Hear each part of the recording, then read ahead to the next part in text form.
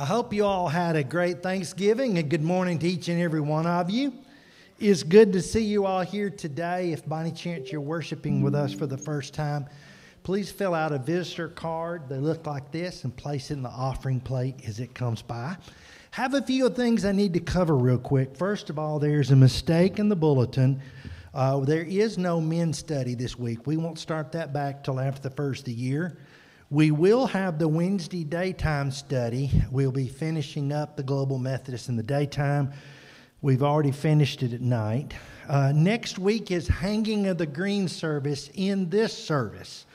We're going to need some people, if at all possible, here Friday. We're going to do the pre-decorating for it, so anybody that could come help with that, we would greatly appreciate it. And then we're going to practice for it, on Saturday. So I hope that you'll be part of that. Also, 1 week from tonight, to kick off Advent Christmas season, the Gadsden State Show Choir will be here with their Christmas program like they did for us last year. That was unbelievably awesome last year. I hope you'll come and be part of that. And then 2 weeks from now, the Shaneyfelt family will be back. And then somebody was asking about the newsletters. They'll be out this week, but in regard to Christmas Eve, I've heard people asking. We're doing a single service only on Christmas Eve at 4 o'clock. We're doing that so that everybody can have Christmas Eve morning with their family and have Christmas Eve afterwards with their family. But we're going to do a single service for the entire church at 4 o'clock on Christmas Eve, where we will worship, have candlelight communion, and do some of the traditional things that make Christmas Eve so beautiful for all of us. So I hope that you'll plan now on being part of that. Are there any other announcements that need to be made this morning? Well, let's pray together. Father God, we just come before you on this awesome day, a day that is set aside to honor your Son as the King of Kings and Lord of Lords. And I pray, God, that what we do here today will help us to realize how awesome you are. In Jesus' name, amen.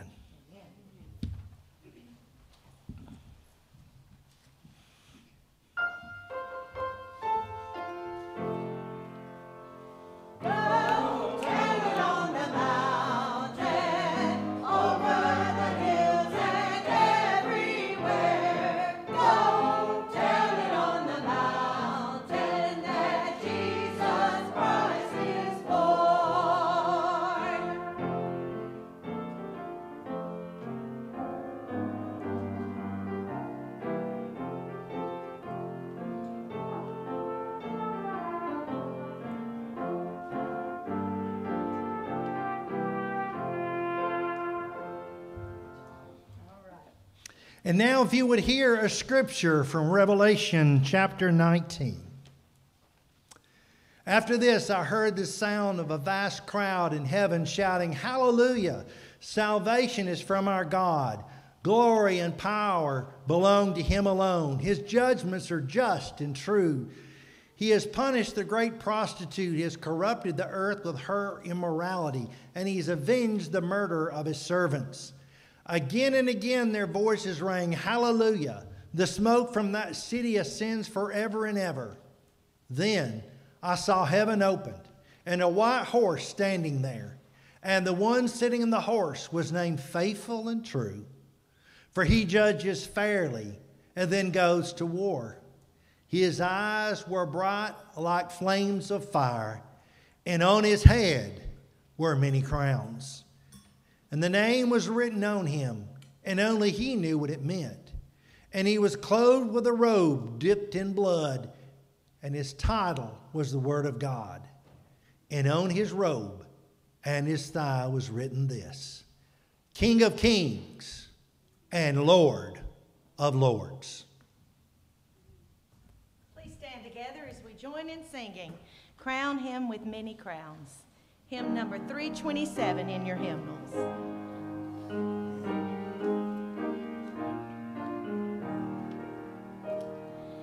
Crown him with many crowns, the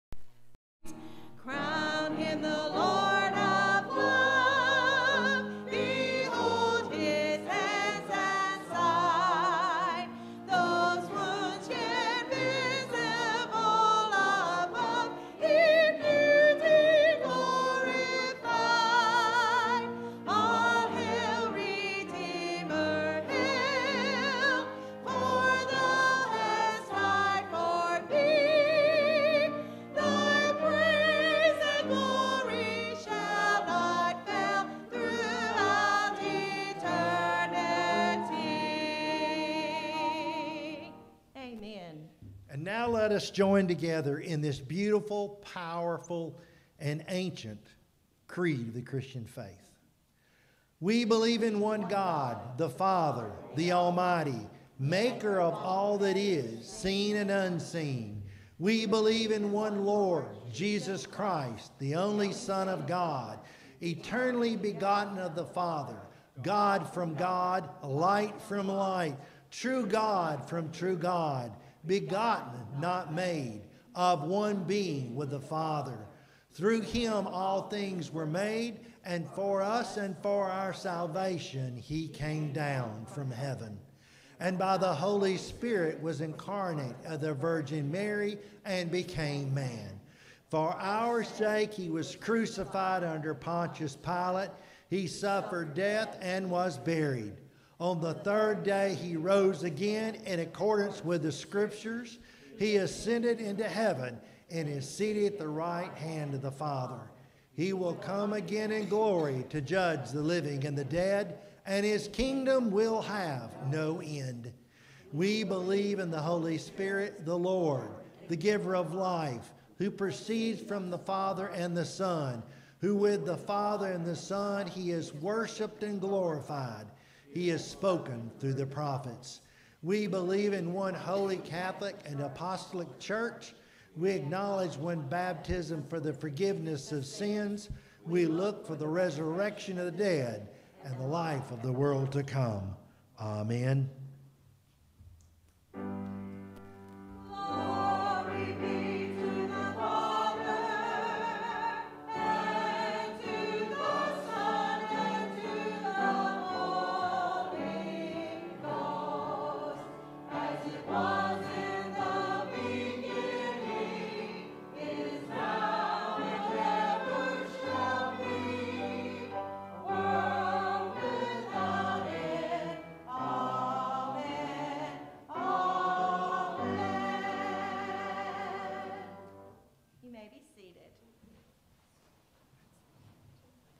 We'll now sing together hymn number 64, Holy, Holy, Holy.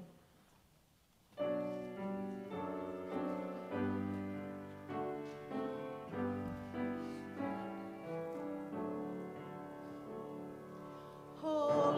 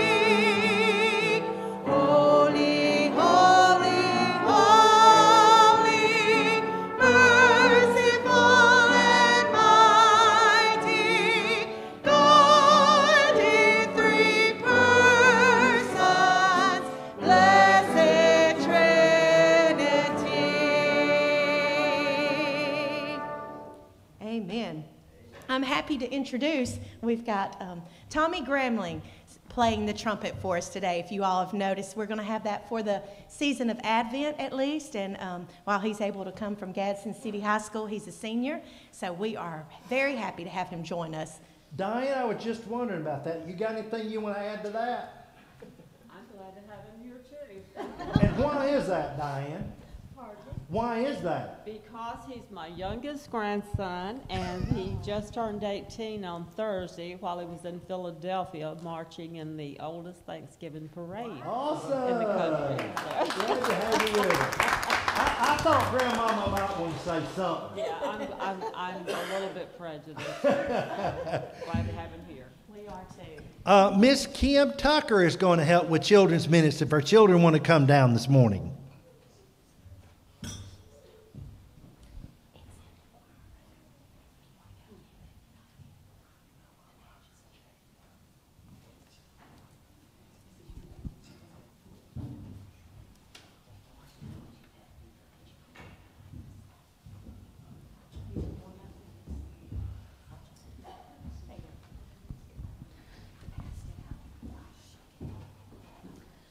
Good morning. Wow, that's really loud. Good morning. Good morning. Good morning. Good morning. Did y'all have a good Thanksgiving? Yes. Yes. What were some of the things you were thankful for?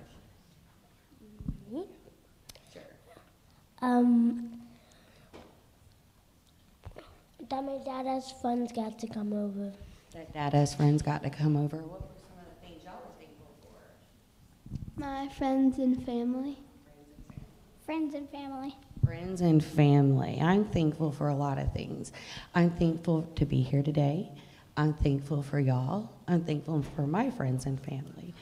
But I am mostly thankful for the birth of Christ. And as we transitioned from Thanksgiving to Christmas, we need to start thinking about all the things God has done for us. Now, we should think about that all year long, right? Yeah. Are y'all excited for Christmas? All the lights and trees, you got any decorations up yet? Yeah. Yes. Yeah, Santa's coming. But let's think about Christ. I brought some ornaments that the children and I made last year, and I thought if y'all would like to take one and take it with you. Just grab one, pick one, and take it with you. Pass it down. Pass it down. Then as you hang these on your tree, then I want you to think about all the things God has done for us. And I gotta get my paper out here. Hold on. Luke 17:12 through 19 says he's cared for the poor, he held the sick. And in Matthew 17 through 13 through 14, he never turned away little children, and his love was never ending. So let's think about that during the birth of Christ this year as we transfer from being thankful for Thanksgiving to thankful for Christ. Are we going to pray now? Let me pray.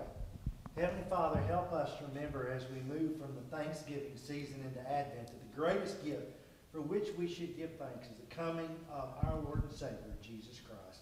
In his name we pray. Amen. Amen.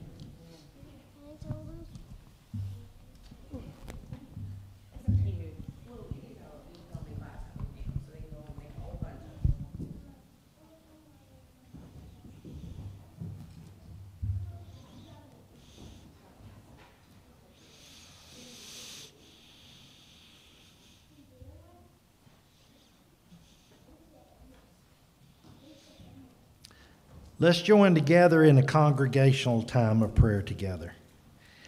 Gracious Heavenly Father, as we set this time apart each week in our worship service to pray, not for me to have a prayer, but for us all to have a prayer together.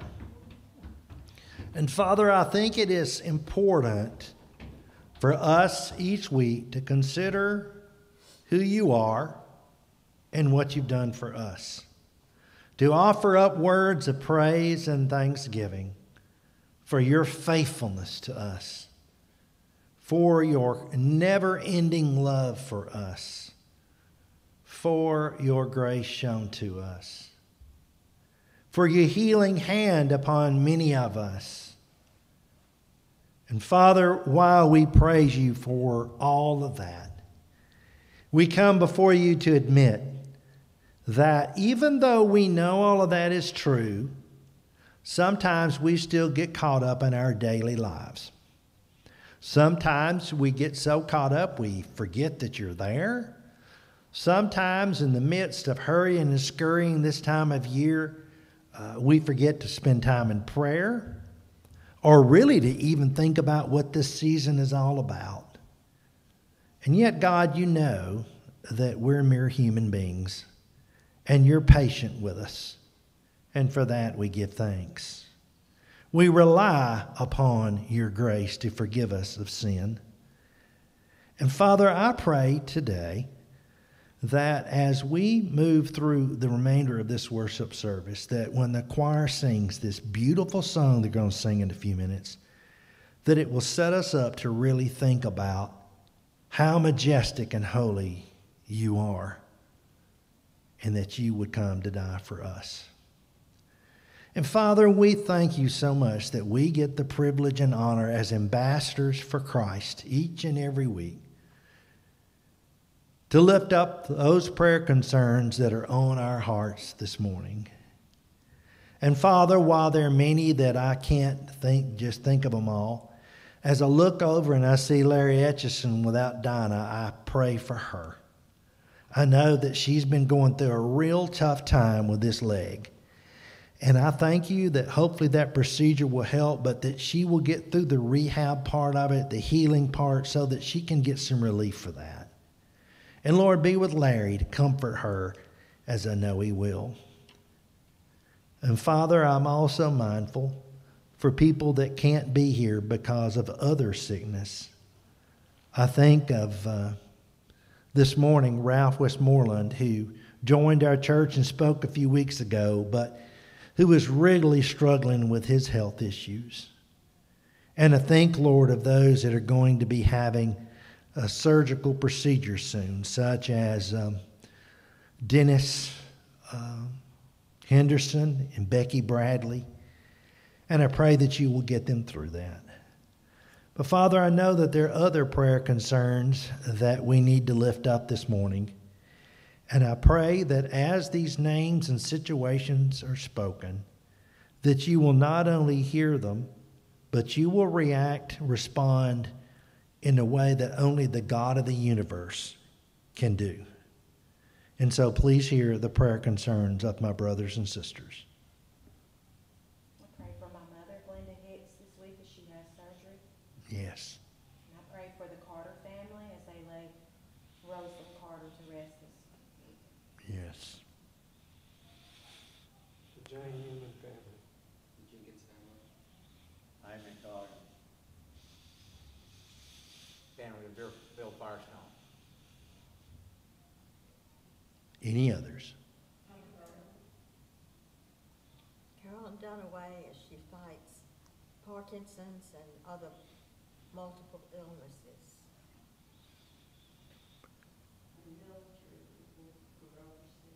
Yes. And our first responders. Yes. And Father, I think about the ministry many of us are doing in ringing the bell for Salvation Army, and I'm mindful of the people that receive that help from Salvation and other resources. It's this time of year that for them, this time of year can be difficult, and we lift them up to you. And Father, again, we pray that all that we do as a church will glorify your precious name, for we ask this prayer in that precious name of Jesus as we pray together. Our Father, who art in heaven, hallowed be thy name. Thy kingdom come, thy will be done on earth as it is in heaven. Give us this day our daily bread, and forgive us of our trespasses, as we forgive those who trespass against us. And lead us not into temptation, but deliver us from evil. For thine is the kingdom, the power, and the glory forever. Amen. Let's worship the Lord now by the giving of our tithes and offerings.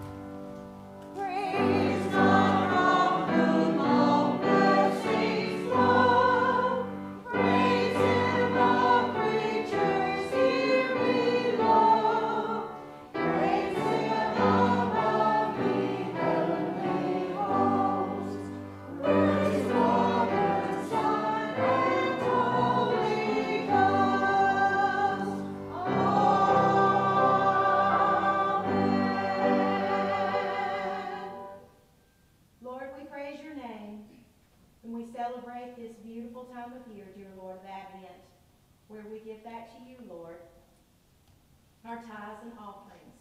Blessed be the King of Kings and the Lord of Lords. In your sweet name I pray. Amen.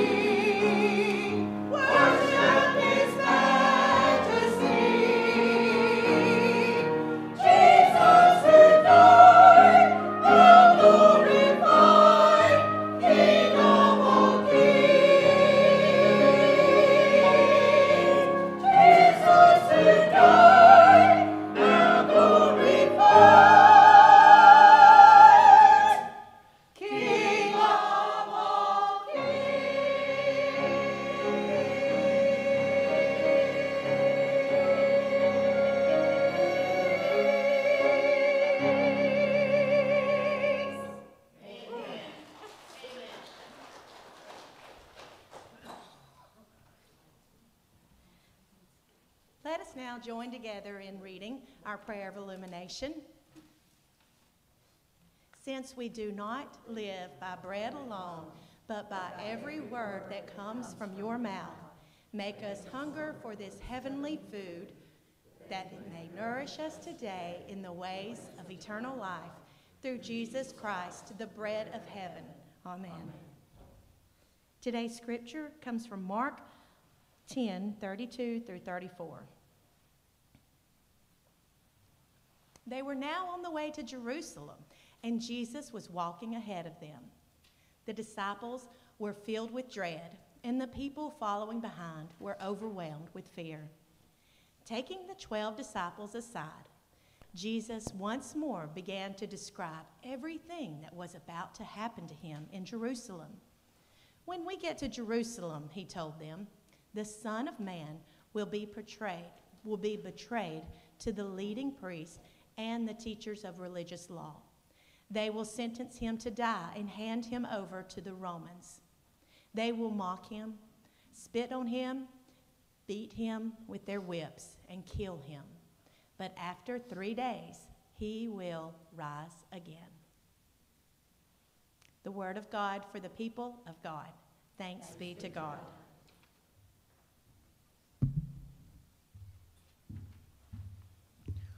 Giving you an insert if you'd like to follow along today, because we're going to have a lot of different scriptures.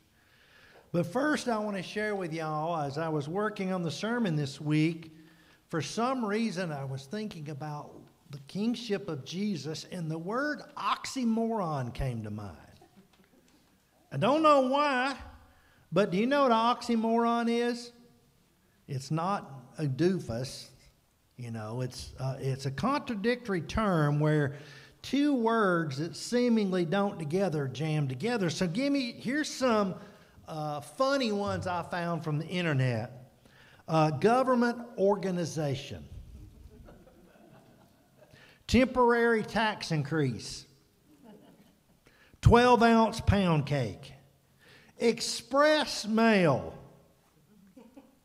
Here's one, whoever wrote it probably going to get in trouble. So I'm just repeating this. Marital bliss. Peacekeeper missile.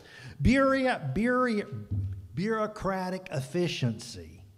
Living dead. And here's two that I thought I'd add.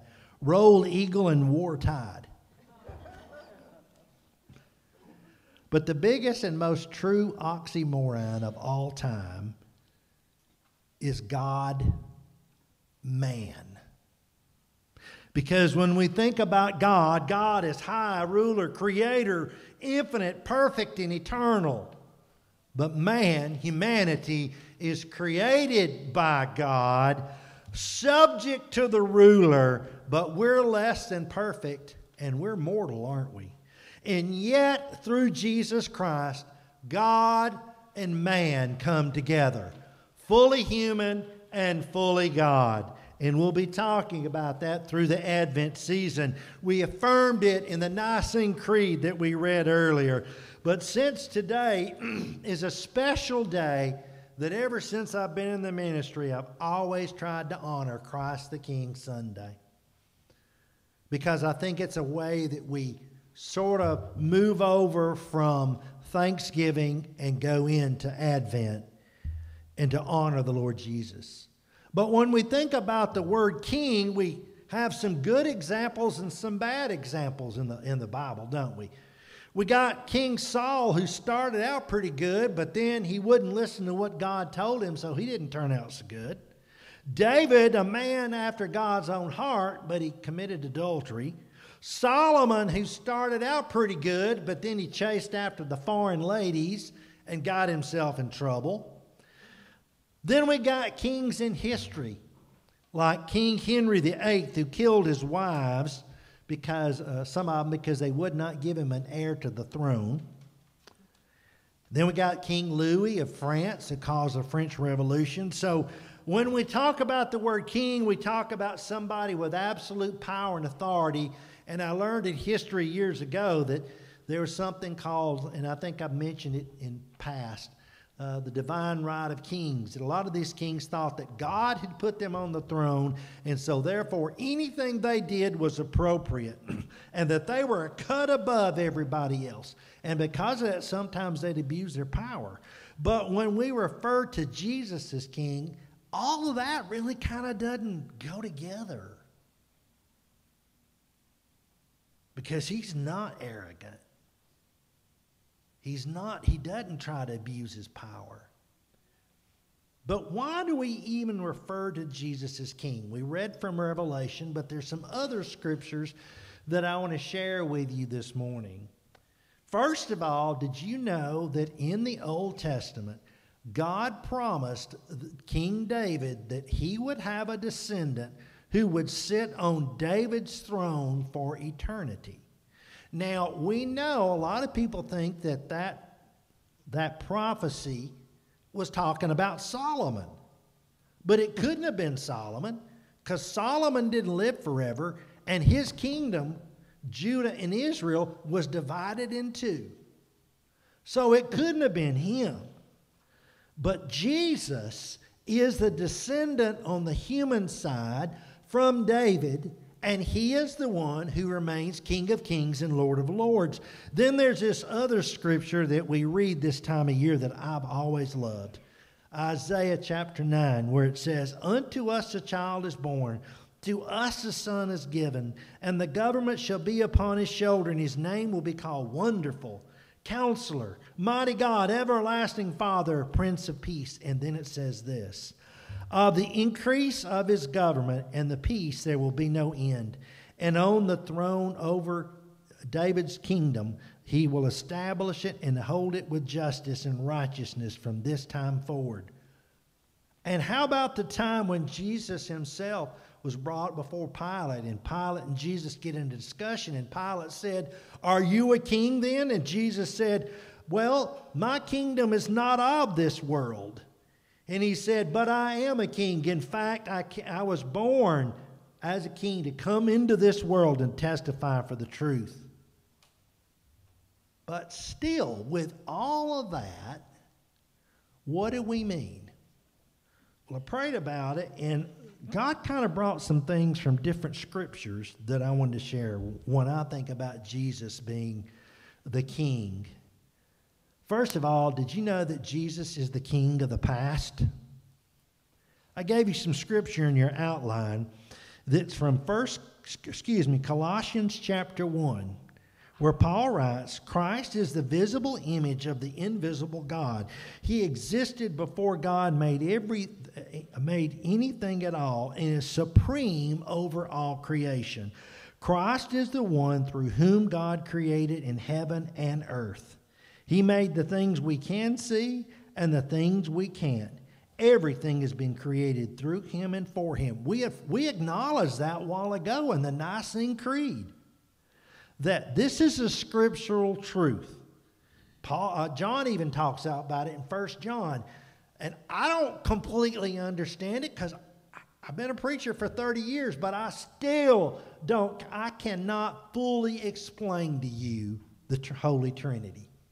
That our God is God the Father, God the Son, and God the Holy Spirit. But according to Scripture, God the Father created all that was created through God the Son. So, in other words, everything was made by him. Greg, I think you told me you shared that with somebody coming to your house the other day, didn't you? So, when I think about the fact that he's the one that created it all, who better to come straighten out the mess we've made of it than him himself? And what I think is really cool is when you consider that Christ is part of the Godhead, that means he's been around forever. So he is the he is the God and king of the patriarchs of the Old Testament, Jacob and Isaac and all of those, and Sarah. And if your great mother, grandparents were Christians, they were his king. They were their kings too. I think that's cool that this Jesus that we're worshiping today is the same Jesus that our ancestors worshiped. I just find that, being the history buff in me, I just find that so awesome that he doesn't change. Jesus once said, "Before Abraham was, I am." So Jesus is the king of history, which is his story. Jesus has been working throughout all time to work to bring humanity back to God. And even when things happen that we don't understand, that baffles us, we can be assured because our King died for us that everything he's allowing has a good purpose that we may not understand. But Jesus is also the king of the present. Another thing that Paul says in Colossians, He existed before everything else, and he holds all creation together. That's a big theological truth, folks, that we sometimes can't get our mind around. That the force of Christ, through his Holy Spirit, is what holds a creation in existence. Without him being involved, creation would dissolve. Our earth would slam into the sun. Our earth would quit spinning. We'd have no more days and nights. It wouldn't shift on its axis. We wouldn't have fall or summer or spring. And I don't know about y'all, but I'm kind of glad fall got here. I told Bridget, I remember many a time I used to fuss. I want winter time. I want it to be about 35 degrees and snow. Y'all, I'm thankful for the 50s this year. Because after having those hundreds in the summer, 50s feel mighty good, don't they? Thank God that we get the seasons. And see, another thing about Jesus being the King of the present is through his Spirit, he is the one that's bringing humanity to salvation as he draws us to himself. But for a person to make Jesus their king in the present, they have to invite him to be their king. They can't, Jesus will not, he's not like other kings.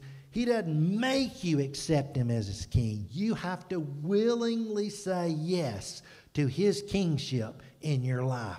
And y'all know that. But also it occurred to me from the Bible that Jesus is the king of the future. For in Revelation, he's called the King of Kings and Lord of Lords. And what is happening in Revelation, we're talking about the end times when Christ will put down all of the enemies of God, Satan and all of his dominions, and any human being that refused to accept Christ and stood up against God will be put down. And that God himself, according to Paul in 2 Timothy 4:1, has given Christ the Son the final authority to be judge over all of creation.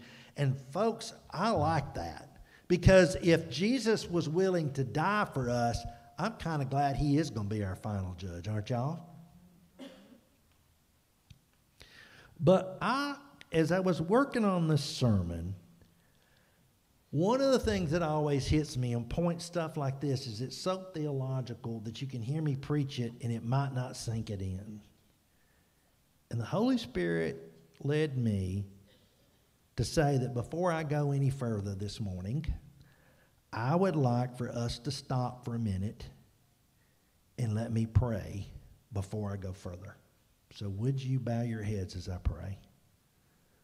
Almighty God, I humbly and sincerely ask that your Holy Spirit would fall upon us in a very special way in this time, in order that you would help us to truly understand the royal majesty of your Son, Jesus Christ.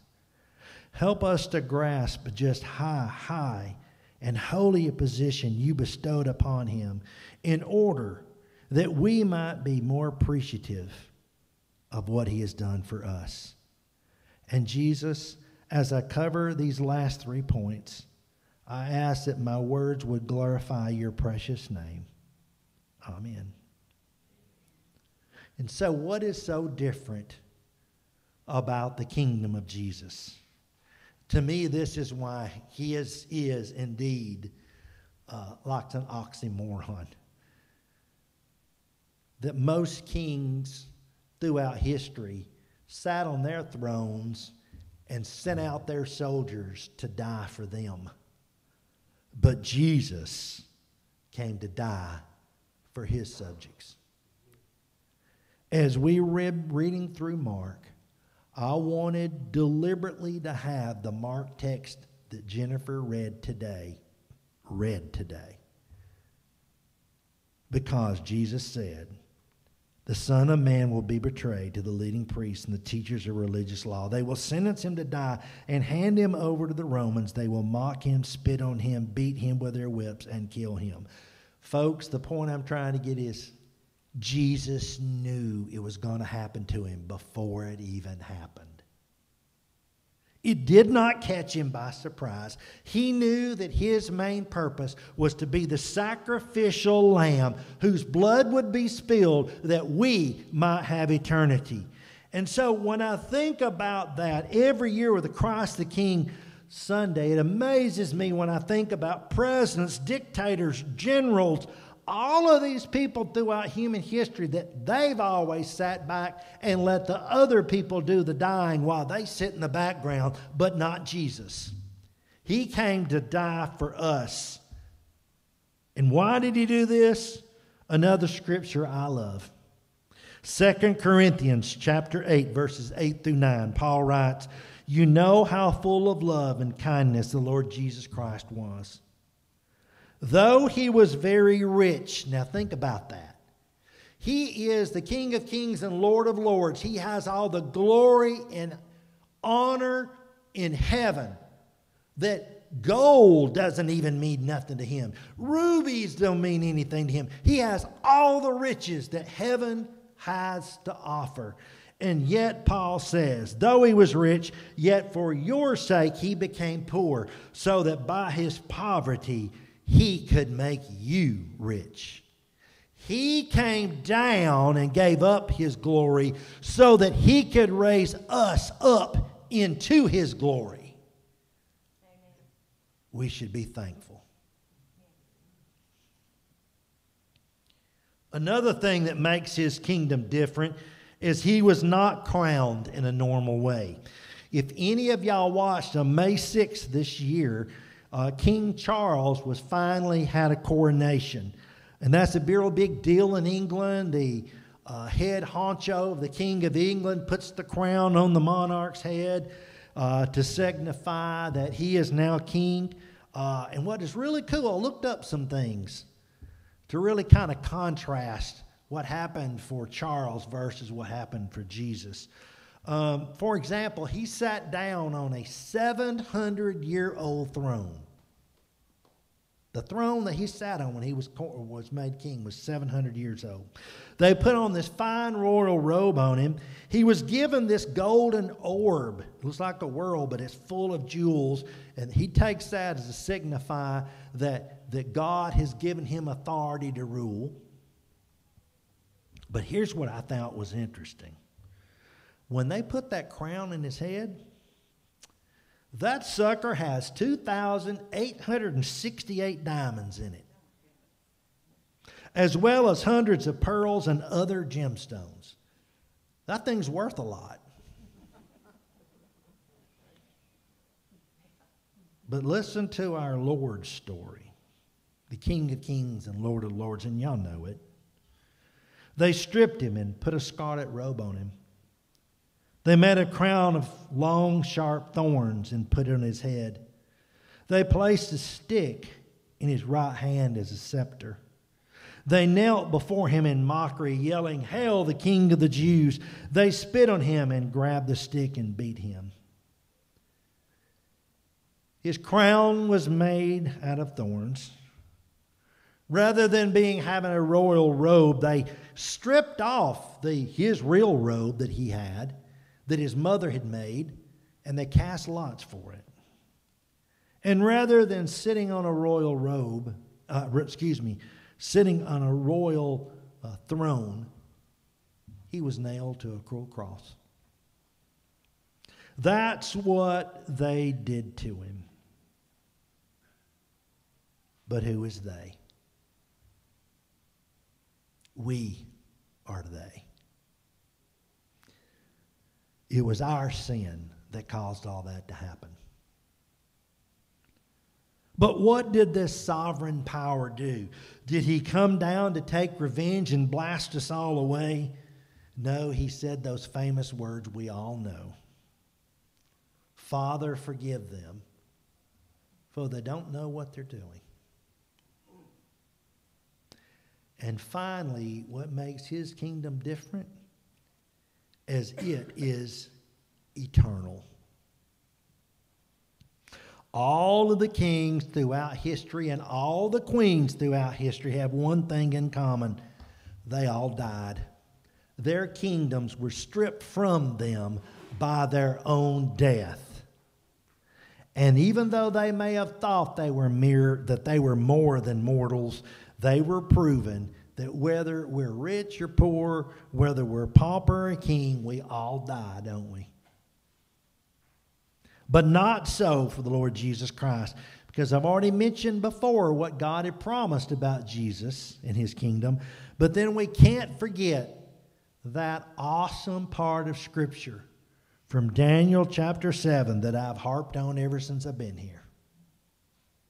I saw one who looked like a man coming with the clouds of heaven.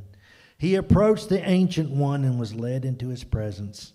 He was given authority, honor, and royal power over all the nations of the world, so that every race and nation and language would obey him. His rule is eternal. It will never end. His kingdom will never be destroyed. Never, folks. You see, Daniel saw a vision of the eternal Son of God coming before the Father, and the Father bestowed upon him this never-ending kingdom. And you know what? That really hit me as I'm reading Daniel again, that it reminds me that though Satan may try to destroy and stop the kingdom of Jesus here on earth, he cannot. And folks, guess who is part of this kingdom? Every single believer. That means, though, that Satan may try to throw everything at us to try to give us up, but if we cling tightly to our King, we too will stand forever, and we cannot be defeated because we serve the sovereign, most powerful King of the universe. Let's pray. Lord Jesus, thank you so much, and for all that you are and who you've done, what all you've done. And Father, we ask that you help us to honor your Son Jesus in our own lives. And Lord, when we feel defeated, help us to remember that we are children of the King. And help us to live that way. For we ask this in the name of the Father, and of the Son, and the Holy Spirit. Amen. The Lord has spoken to you, and anything that's happened today and you'd like to have a time of prayer, the altar is open as we stand to sing something about our King, what our King did for us, in the way he was honored by humanity, that rather than a throne, he had a cross. Join me in standing together to sing the old rugged cross, hymn number 504.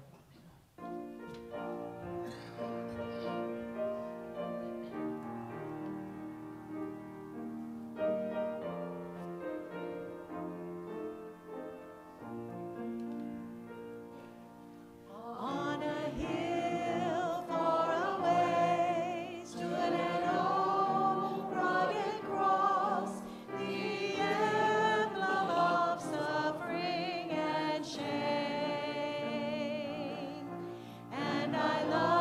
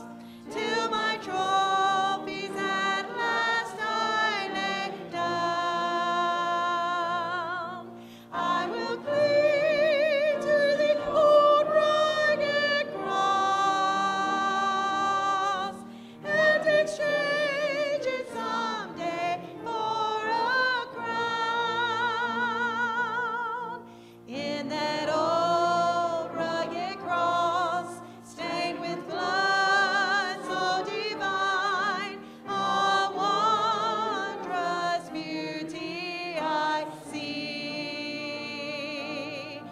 For 'twas on that old cross Jesus suffered and died to pardon and sanctify me. So I'll cherish the old rugged cross till my trophies at last I lay down. I will cling to the old rugged cross and exchange it someday for a crown.